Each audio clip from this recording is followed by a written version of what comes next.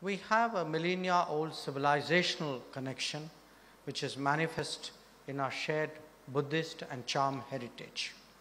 The 9th century monolithic sandstone Shivalingam, excavated by the Archaeological Survey of India at Mison in central Vietnam, and the designation of two important cultural religious icons of India, Ganesha and Gajasimha, as national treasures by the government of Vietnam in 2020, bring to sharp relief our close historical association.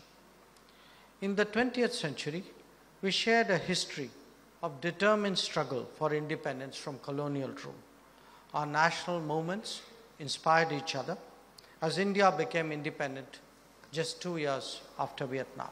Today, Vietnam is an important pillar of India's Act East policy and a key partner of our Indo-Pacific vision.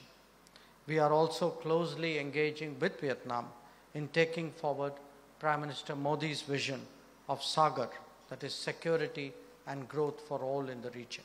Just as I feel pride in our historical relations, I have utmost confidence in the future of our ties. Our relations are poised to achieve much more in the years ahead.